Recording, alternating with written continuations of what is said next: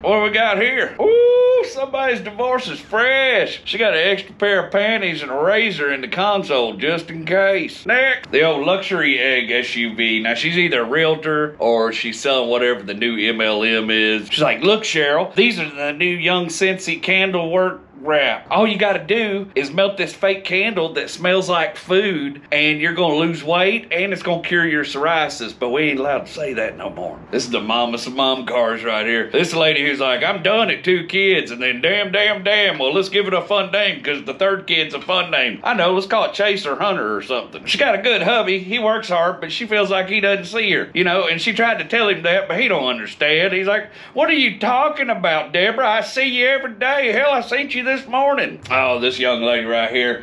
Nobody wants to drive a Toyota Corolla. It's just what she can pull off right now. She just dropped the little tyke off at daycare and now she's eating spilled Cheerios out of